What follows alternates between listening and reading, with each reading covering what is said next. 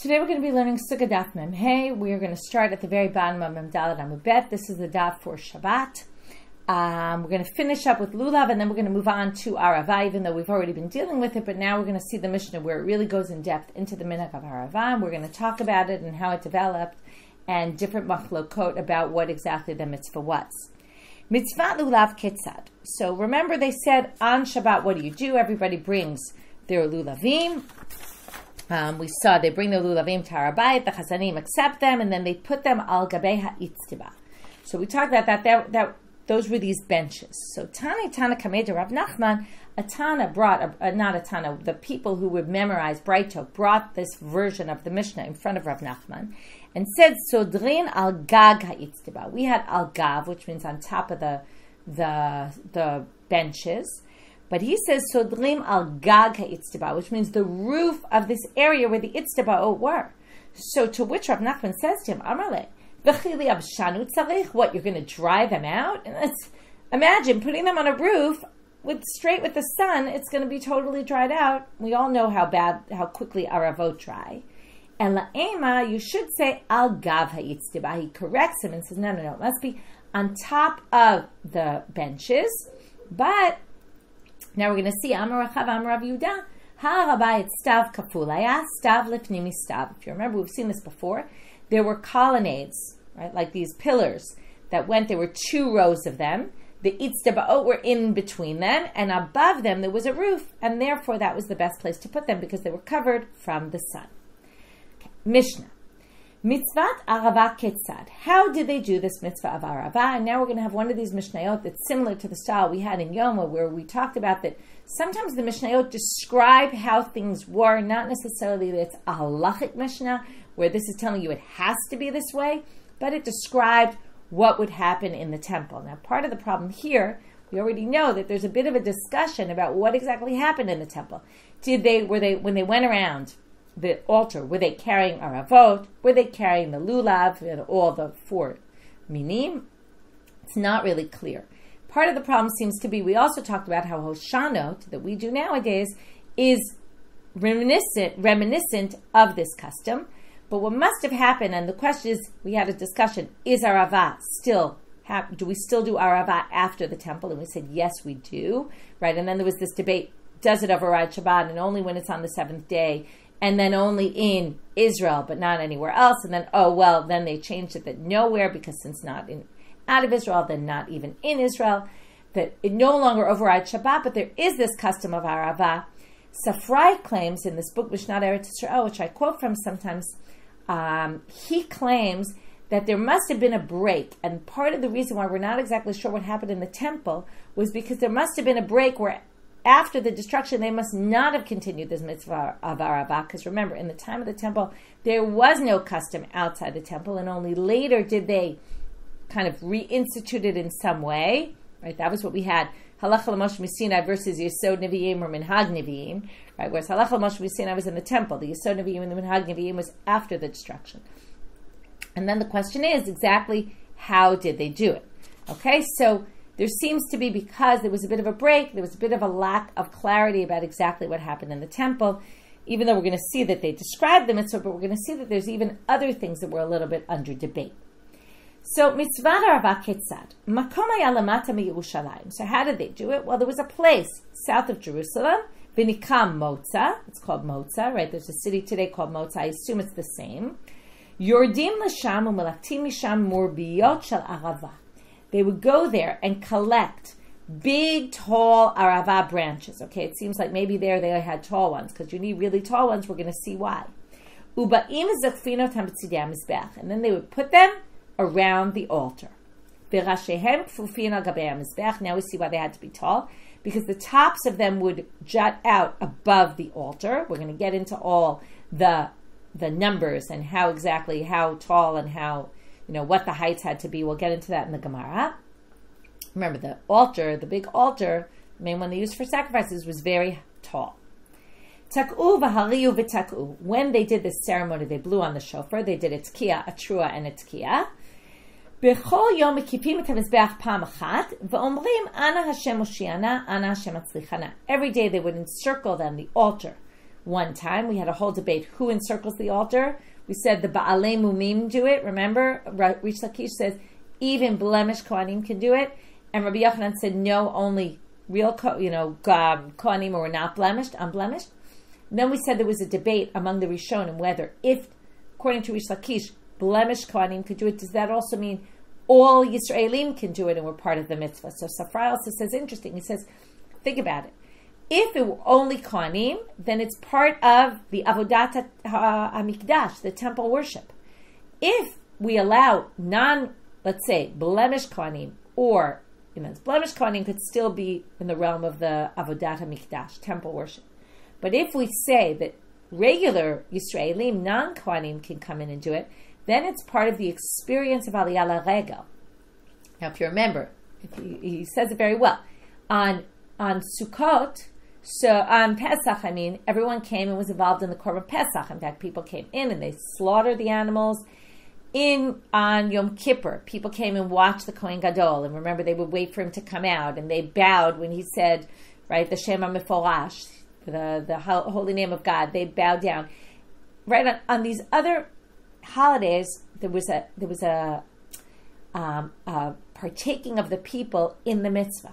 So here, maybe this was their way of partaking in the temple, what was going on in the temple, as they came on Aliyah LaRegel. Besides that, they would bring sacrifices, but that's not the same as having some ceremony that they're involved in. So now, every day they would circle at one time, again, not clear who, and they would say the following words, Ana Hashem Oshiana, Ana Hashem Atzlichana. Please God, save us, right, bring us, right, make us successful.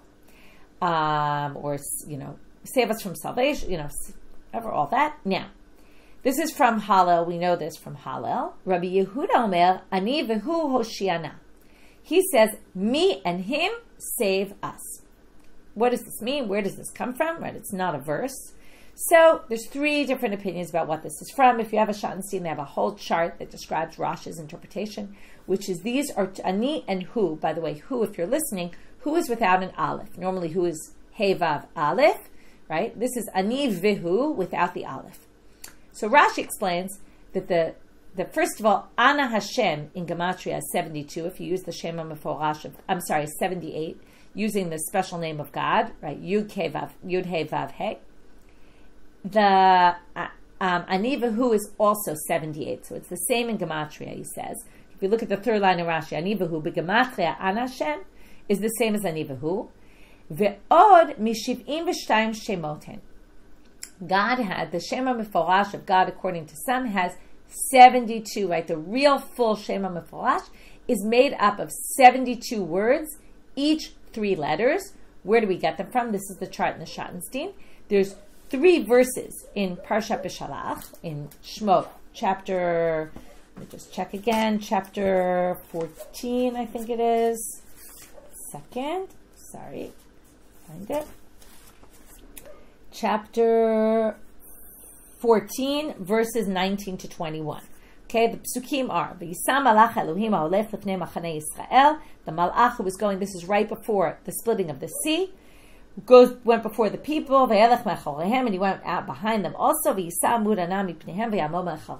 cloud of God went before and after. You can see why these would be the words, the psukim from which they're going to derive the Shema Meforash, the special name of God, because we're about to have this major revelation of God at Yam Suf, at the Red Sea. Right, it went in between the Egyptians and the Jews, etc. Right, and then he lit up the night. They didn't get near each other all night. Moshe picks up his hand on the water. Vayolech Hashem, here's the Shem Meforash, the UK Vavke. Et hayam beruach kadim azak kol halayla vayasev et ha'am lecharava v'yibagru hamayim, and he makes the land dry and the water splits. So it's describing the splitting of the waters. If you take those 3 verses, okay, now here's the chart in the Schottenstein if you have it.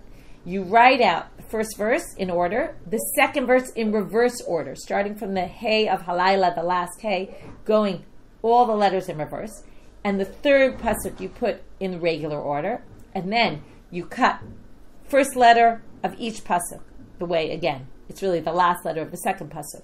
But if you match up, you get Vahu is the first, Vayat, right, Vayisa, Then halayla, the hay from the last hay, and vayet Moshe. So ani v'hu. So you have v'hu over there. Ani is the 37th. And all those formations, all those 3-letter formations that you make from the second one of each and the third one and all that, those are all part of this 72 special name of God.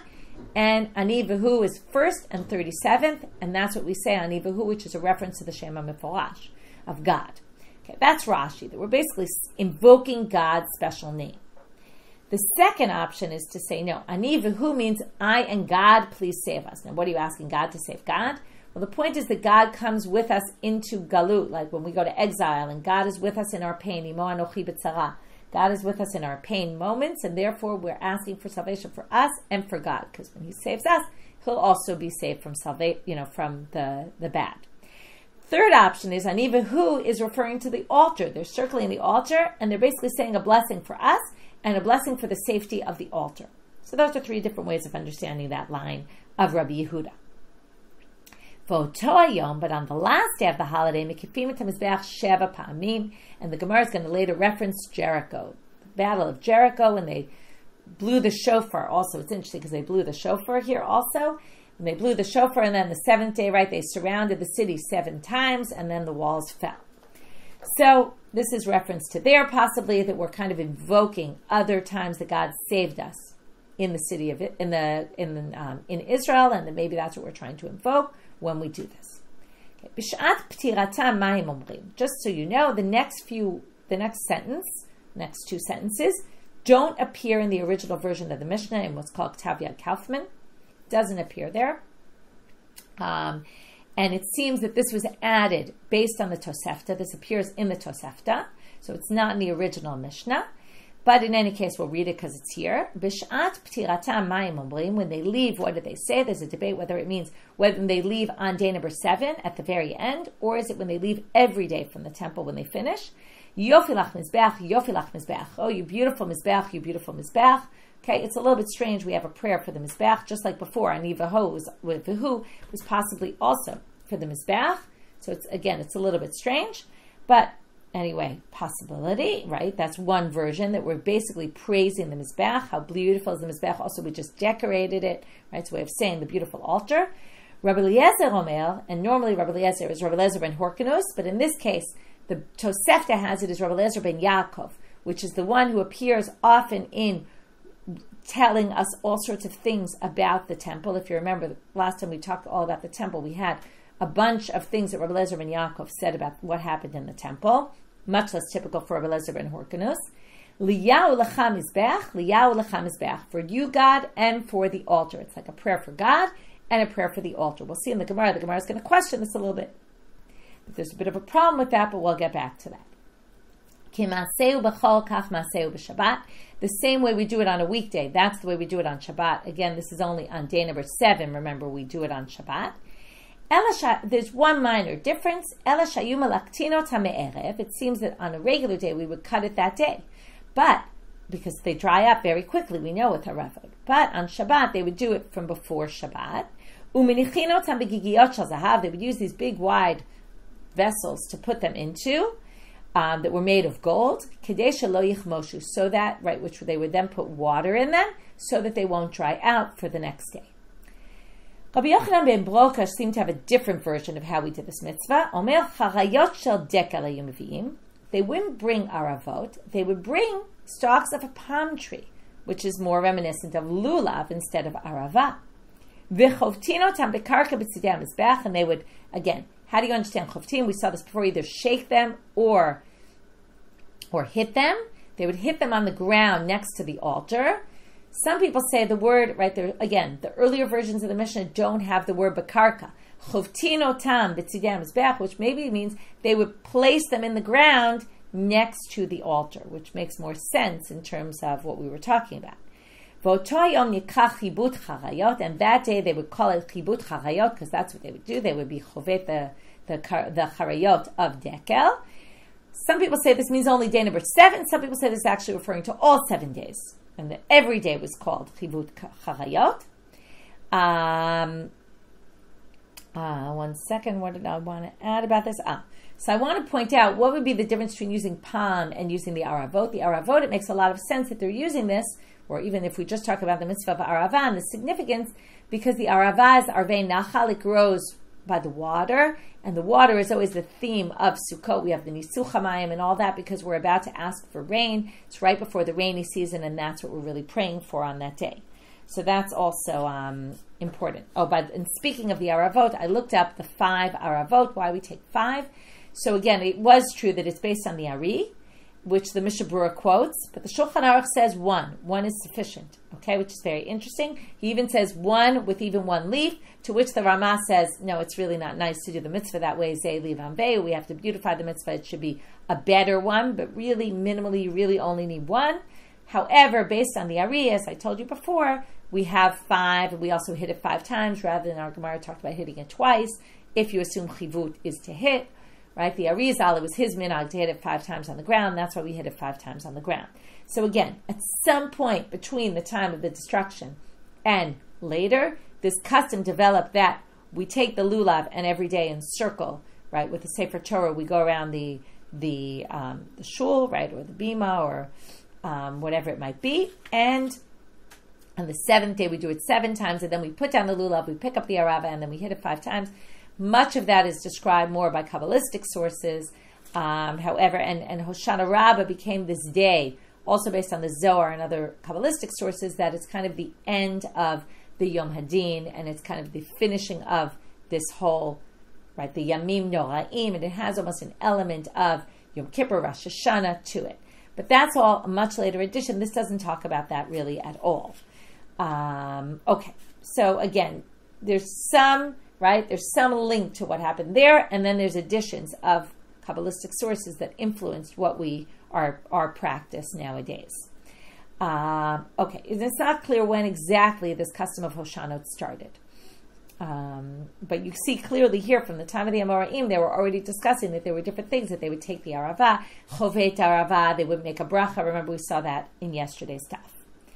Now the Gemara, the last line of the Mishnah, which is a funny line because it can be read. This is a good example of punctuation and how important punctuation is, or lack of punctuation, how it could lead to different interpretations. It's even hard to read this without going by one or the other interpretation, so I'll read it 2 ways. Miyad, immediately, tinokot shomtim et lulavehem, as soon as this whole thing was finished, the last day, the tinokot would throw their lulavim to the side, v'ochlim etrogehem, and eat their etrogim. Why specifically the Ktanim and not the Gdolim? It's not clear. This doesn't really seem to be a halachic thing. This seems to be describing what had happened in the temple. Some people say it's miyad tinokot, from the hands of tinokot, shomtim et lulavehem. The older people grab the lulavim from the tinokot, and ochlim etrogehem, and eat their etrogim, meaning the older ones take stuff from the younger ones, and again, take their lulavim and eat their etrogim. Again, it's a bit unclear what's going on here. We'll get to this in the Gemara and try to figure it out. Not in today's daf. Okay, the Gemara starts off with the beginning. They went to the city of Motza. So now they say, Tana mekom Kalanya hava. This place we call Kalanya. They called it Motza. We call it Kalanya, which sounds like colony. It's like a colony. V'tana didam maitam akare le Motza. Why they call it Motza then in our Mishnah? Because they were excluded from the taxes of the king. They didn't have to pay taxes. They were called motza, like they're separated out. They're exempt from the taxes, and that's why, which also fits with colony, right? Colonies are like a new thing that they don't necessarily pay taxes. Ubaim zukfin otam b'tzidei mizbech. So Tana, here's another bright tip about this. We're going to talk about the height. Rabot va'arukot ugvohot achad asar amah. They were many and long, and they were 11 amot tall. Why? So that they'll jut out 1 amma above the altar. So Amar, we have to understand the math here exactly. So Amar, because the Mizbeach was 9 amot high, so it should only be 10 if it really needed to jut out 1 amma. So let's see. Amar Memar Mishumar Sutra. Shmamina, we can infer from here, al ha-yisod manachlu. They didn't put it on the ground. They put it on top of the yisod, which was, right, that piece that jutted out on 2 sides of the altar, 1 amma length and 1 amma of height. So now, not length, width. It was 1 amma wide, 1 amma tall. and then it went the whole length of the altar on 2 sides. So now why? Because if it was on the ground, now what we have to realize is the mizbeach went in a little bit, and then went in a little bit again, and then went straight up. Okay, so now we're going to see all that. And therefore, the aravot, we're going to assume, now even though it's on an angle, and it's really the hypotenuse of kind of a triangle, but we're going to see that the way they measure it is as if the aravot go in exactly as the altar does, because the assumption is that when it juts out, it doesn't just go straight and tall on the altar, but it kind of leaned over it got all the way to the altar without these, right, where it kind of went in a little bit. So let's read. If you say it was really on the ground, the yesod, the base goes up an amma and in an amma. So that's already 2 amot. Allah chamesh, it goes up another 5, right, to the height of 6. V'kines amma zeu sovev. So you had the 2 of the amma, of the yesod. Then it goes up another 5, that's 7. Then it goes in another amma, that's 8. Then Allah shalosh v'zeu makam khanot. So now it goes up another 3, you get to 11, right? That's where the kranot are. You're now at the height of the corners of the altar. So that's, right, gochot al gabei mizbeach hechi mishkachala. How could you have it then if you were going to get to the top of the mizbeach, you're only at 11 here. So if you have ones that are 11, you're only getting up to the top of the altar. How do we have that it went over the altar, that it was higher? You don't have it. Therefore, elalav shmamina ayisod manachlu. It must be, it was on the yesod. And then we basically subtract the 1 amma of the height of the yesod. It still has to go in 1, and then up 5, then in 1, up 3, and then 1 above. And that's how you get to that they must have been 11, and it must have been standing on the yesod. Otherwise, it wouldn't make sense. Shma mina. Amar Rabbi Avau Maika. Where do we get this from a verse that this is what you do, that you surround the altar with the aravot? Because it says, isru chag ba'avotim ad karnot hamizbeach. So Rabbi Avau says we get it from this pasuk, which we say in Halal also. Isru chag, bound the holiday with avotim ad karnot hamizbeach, which basically sounds right, put trees around it, surround it. Isru from the language of surround it with these leaves. Okay, that's the first interpretation. But now, Amar Rabbi Avau, Amar Rabbi Elazar, now he darshans in the name of Rabbi Elazar the pasuk differently. Some people say it's because before the destruction, it was talking about what they did in the temple. After the destruction, we want this pasuk also to have meaning, and therefore he says, Kol anotel lulav ba'agudo v'hadas ba'avoto ma'aleh alav ha'katuv ki'ilu b'nam mizbeach ve'kliv alav korban. Isru chag is referring to bind the holiday. What do we bind? The lulav. So if you take the lulav with its binding, Be'avotim is a reference to anafet safot, which is the myrtle branch, the hadas. So if you take the lulav with its binding and the hadas with its intertwined branches, then it's as if bana mizbeach. When it says ad karnot mizbeach, it's saying it's as if you built an altar and sacrificed korbanot. This, by the way, connects again between the lulav and worship in the temple. Shene'emar isru chag ba'avotim ad karnot mizbeach, as it says in the verse. Amar Rabbi Yirmiah mishum Rabbi Shimon Bar Yochai. Third way to darshan this. And remember, Rabbi Yirmiah says in the name of Rabbi Shimon Bar Yochai, because after this we're going to have a number of statements of Rabbi Yirmiah saying things in the name of Rabbi Shimon Bar Yochai that are seemingly unconnected, but they're connected because it's also statements that he made in the name of Rabbi Shimon Bar Yochai. And not only did he say it, but Rabbi Yochanan mishum Rabbi Shimon HaMechozi, mishum Rabbi Yochanan HaMakoti. Okay, Rabbi Yochanan said in the name of Rabbi Shimon the Machozi, who said in the name of Rabbi Yochanan HaMakoti, a different Rabbi Yochanan. Kol ha'oseh isur lachag ba'achila u'b'shtiyah ma'aleh alav ha'katuv ki'ilu b'nam mizbeach v'kriv alav korban.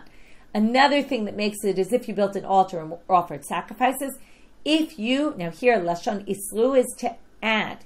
If you add on another day of the holiday, and that's what we call today isru chag, right? In Israel, they have vacation. On isru chag, there's no school. It's considered a holiday where you're supposed to eat and drink and have festivities. So, right, many people are not so careful about this, other than the Misrad HaChinuch, who decided, right, the education ministry, that we're going to make this a day off. But it's basically a special day, and it's if you celebrate it properly, it's as if you built an altar and sacrificed a korban, shne'emal, as it says, isru chag ba'avotim ad karnot mizbeach. If you celebrate the holiday with avotim, is to thicken things, like by having more food, etc., then right? It would be as if you built an altar and offered sacrifices. Okay, as I said before, we're now going to go into all these statements that Rabbi Yirmiah said in the name of Rabbi Shimon Bar Yochai, but actually they're going to be Chizkiah said it in the name of Rabbi Yirmiah, in the name of Rabbi Shimon Bar Yochai.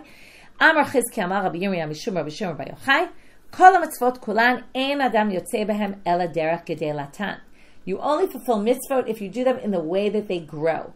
Where do we get this from? Shene'emar atzei shitim omdim. They built the walls of the Mishkan with wood, omdim, standing. What does it mean? Standing? Standing is the way they grew.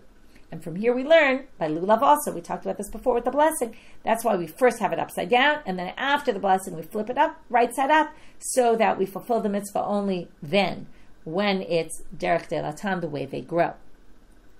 Tanya Namihach, here's a bracha to support that, and with this bracha we're going to see a number of different interpretations of atzei shitim omdim. Atzei shitim omdim, right? This is special shitim wood that they used to build the walls of the Mishkan, the tabernacle. She'omdim derech gedelatan, that they're standing the way they grew. Davar acher, a second interpretation, omdim shema'amidim et tzipuyam, that they hold together their covering. There was a gold covering above it, and normally you would just coat it in gold, you put gold around it. But here they say it's ma'amidim. One interpretation is say they put nails in to make sure it stayed attached. Some people say that it was a miracle that they never rotted, they never got worms inside them, and they were able to always keep the gold around it because they didn't rot on the inside. Tavar chel omdim. What does it mean? Omdim, they're standing. Notice it's in present tense. Shema tomar avad sivram ubatel sikuyam. Right after the destruction of the tabernacle, you might say, "Oh, there's no hope anymore." Talmud lomar atzei shitim omdim she'omdim la'olam u'la'omei olamim. These stand forever. They will always be there, meaning there's this hope for the future. Ba'amar Chizkiah, Amar Rabbi Yirmiah Mishum Rabbi Shimon Bar Yochai. Another statement.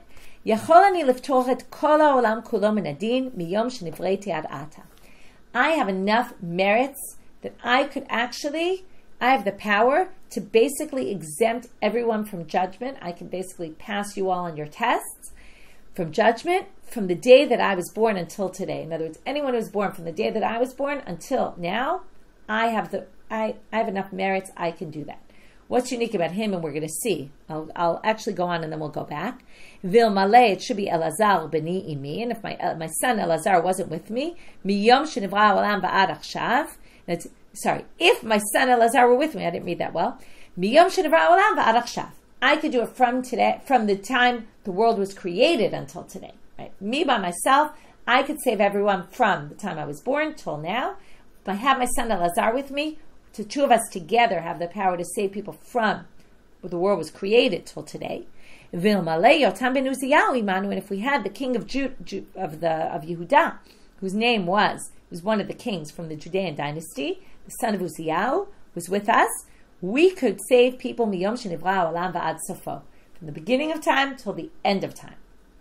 And what was unique about these three people? So Yotam was known because Uziyahu's father got leprosy, and then he took over as king, but he didn't call himself king as long as his father was alive.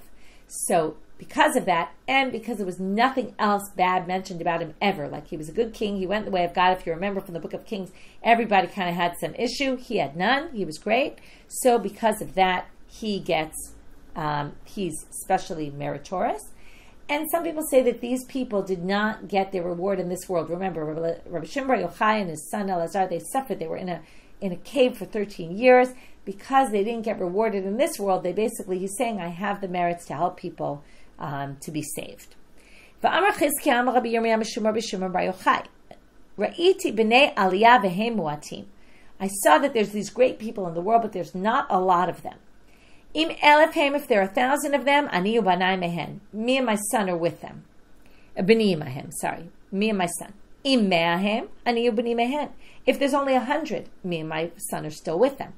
Im shnayim hem, if there's only 2 special people in the world, Rashi even adds here, and it's based on the Gemara later, who are zochet to see the Shechina, to basically see God's presence, ani uvani hen. It's me and my son. Okay, now this sounds very arrogant, but the commentaries all try to kind of justify this and say, it's not that he's saying this himself, it's that, God told him when he was in the cave, and that he was on this special he was in a special place in the world. He wasn't like everybody else, and he knew it, and everyone else knew it, and it wasn't really arrogant to say this. So the Gemara starts asking, are there really so few? Didn't Rava say, there were 18,000 generations, that are, right, I'm trying to think 1 second. One second, I want to check one interpretation. There were 18,000 darehim. Just want to check. Oh, sorry, I knew it wasn't generations. Dareh is rows. There were 18,000 rows of tzaddikim that were sitting before God. Shneimar saviv shmona asrei elef. Okay, there's a pasuk that says around God there were 18,000. So here you see there's way more than Rabbi Shimon Bar Yochai said. So lo kasha ha de mistakle ba'aspaklaria ha'meira ha de lo mistakle ba'aspaklaria ha'meira. There's people who see God through a clear, right? Who see God through a very clear, like a translucent mirror almost, or window. Okay, where they can see God right through there, and they can see clearly. Okay, or maybe even transparent would be the right word, through a transparent screen, and that's the unique people. Whereas everybody else sees God through a more, right, maybe translucent or even more opaque kind of screen where they can't really see God so much. Okay, so that's the difference. You might be asking, wait a minute, wasn't it only Moshe Rabbeinu who saw God through Aspaklaria Meira? Right? Not these people, right? He's known. That's what makes Moshe different from all the other prophets. So some people say, oh, difference between prophets and Talmidei Chachamim. There's prophets. There's one track of prophets. Moshe was the only one. And there's a different track of Talmidei Chachamim. And that's Rabbi Shimon Bar Yochai and his son. And maybe some others if there's 100, if there's 1,000. But, maybe there's only 2. Some people say, no. Moshe was able to do this in his lifetime, and Rabbi Shimon Bar Yochai and his son could only do this after their death. They were able to see God, but not during their lifetime. Now the Gemara says, are there so few?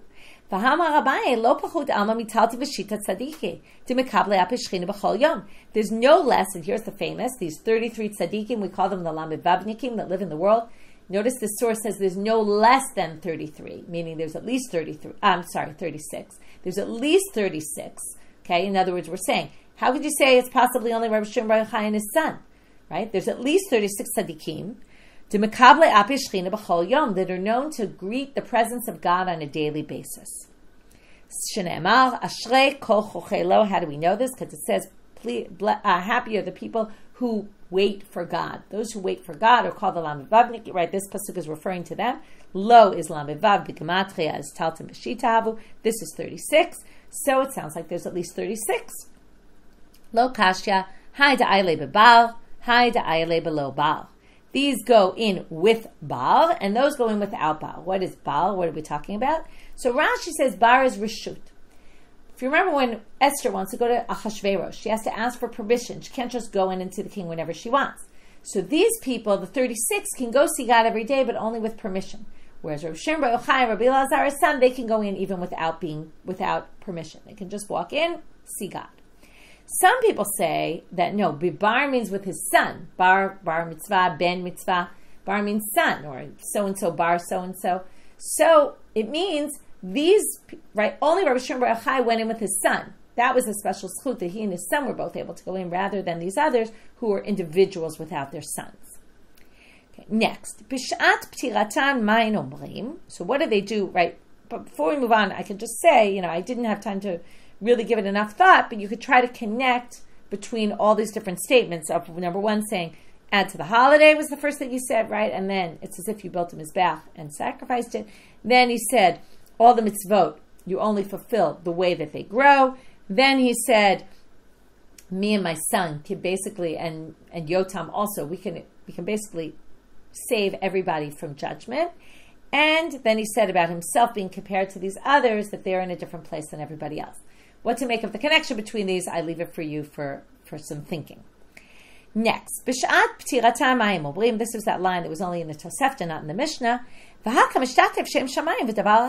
you say Liya u'lecha, what is it? Liya u'lecha mizbeach, right, to God and to the altar, you're connecting God with some other something.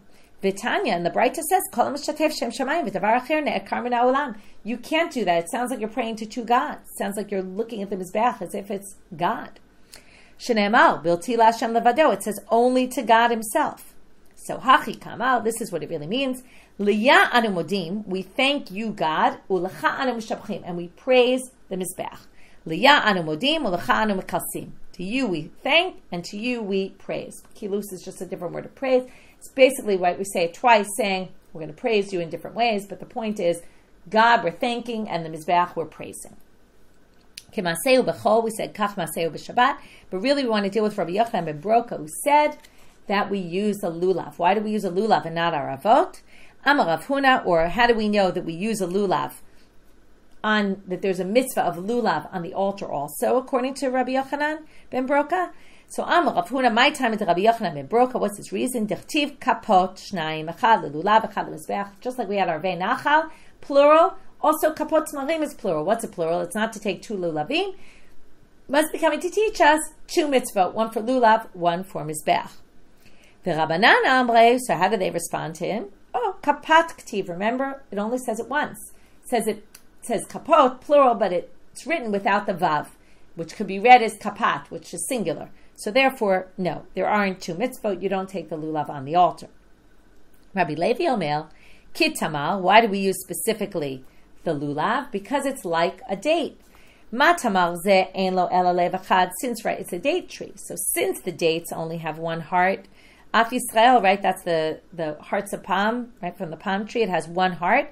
Af Yisrael ein lehem ela lev echad lavihen shebashamayim. So it's like a metaphor for the Jewish people that have one heart to God, right? We believe in one God, and our hearts are fully toward that one God. Okay, we're now starting a new topic about the blessings on Sukkah and lulav. We're going to get tomorrow into the famous bracha, the famous subject of shechianu on Sukkah and lulav, and other things about, do you do it when you build a Sukkah, make a lulav, etc. We'll get to that all tomorrow.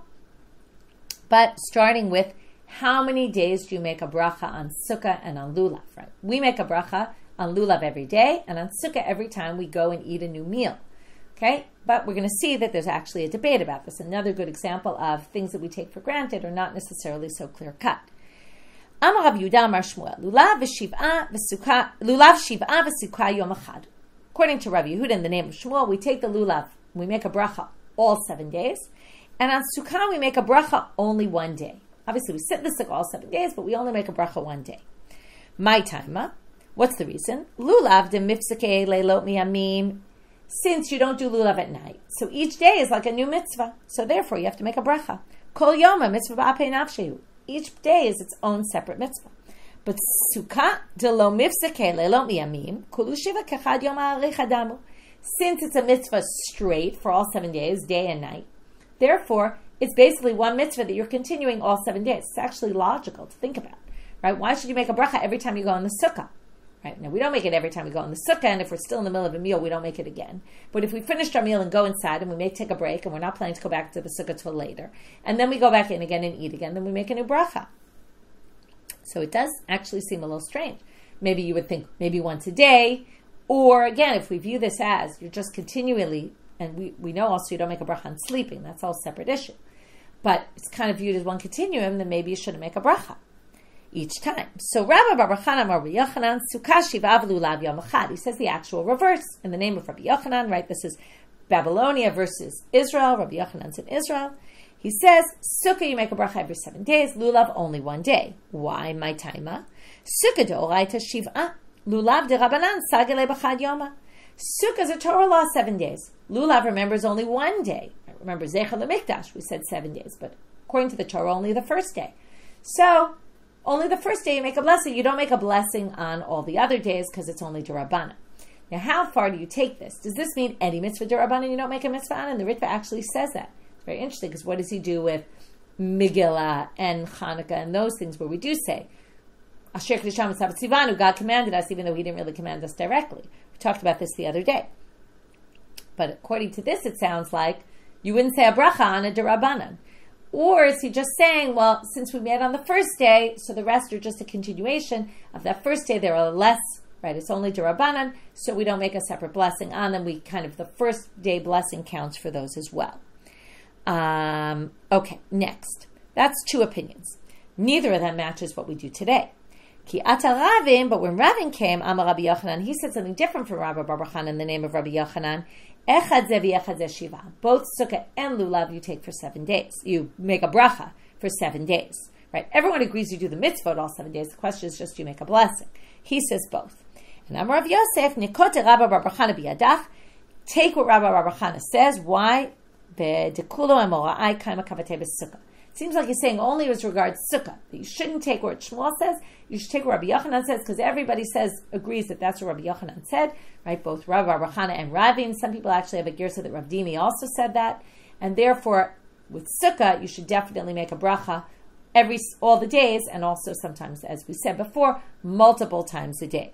Whereas, right, even Tosfot points that out, that, it could be even 10 times a day, each time you do it, right? And he talks about the difference between different mitzvot, how sometimes you make a bracha once, and sometimes you make it multiple times a day. Anyway, that's a short Tosfot you can glance at, echad ze v'echad ze shiva. Okay, what we're going to get to tomorrow, we're going to start questioning this based on some other sources, and from there we're going to get to Shechianu, which is an interesting topic in and of itself. With that, I wish you all a Shavua Tov or a Shabbat Shalom, and we will meet up on Sunday. As I said before, we're back to Zoom on Sunday, so anyone who wants to join the Zoom, you're welcome to join the Zoom on a daily basis, Sunday through Friday.